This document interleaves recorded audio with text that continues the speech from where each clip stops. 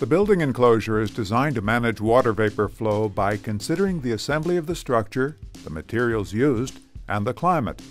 Generally, water vapor flow through the building enclosure can occur by airflow, since water vapor is transported by air, or by diffusion. The rate of vapor transported by airflow depends on the air pressure difference between indoors and outdoors, the air tightness of the enclosure, and the water vapor content of air. The rate of diffusion depends on indoor and outdoor relative humidity and temperature, and the permeability of the building materials.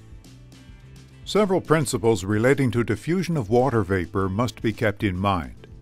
First, the building enclosure should be protected from large moisture sources. For example, vapor retarders with very low permeability rates are used on the ground in crawl spaces to minimize water vapor migration from the ground into the house. Second, moisture should not be trapped within the building enclosure between impermeable membranes. The enclosure needs to be able to dry to either inside or outside.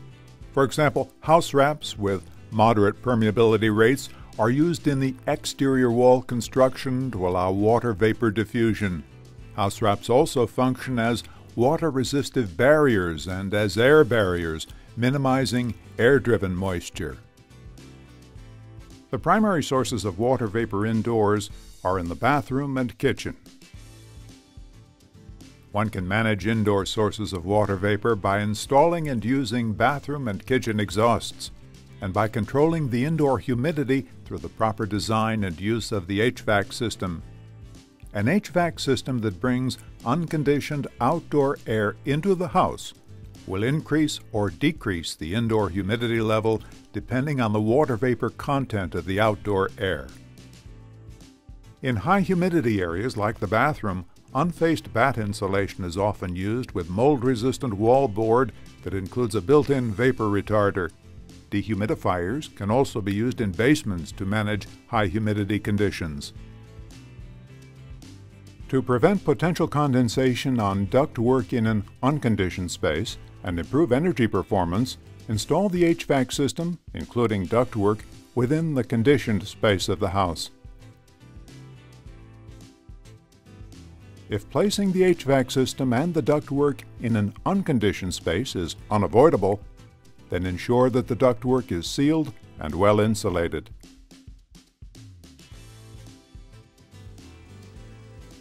There are many types of house wraps, and in some cases they have multiple functions. They can resist water, such as rain, and they can resist air when edges are overlapped and taped. Many house wrap products are designed to allow water vapor transmission to promote drying of the wall assembly to the exterior. On the other hand, some house wrap products are designed to be less permeable to resist inward solar vapor drive from moisture and absorptive claddings. Construction practices will vary by climate zone, and so will the material selection and assembly for water vapor management. Our video has demonstrated common moisture management practices within Climate Zone 4, around the Maryland and Northern Virginia area of the country. The water vapor management details for exterior walls shown here include an interior vapor retarder in the form of the craft facing on the batt insulation. During winter, the direction of vapor flow by diffusion is from interior to exterior.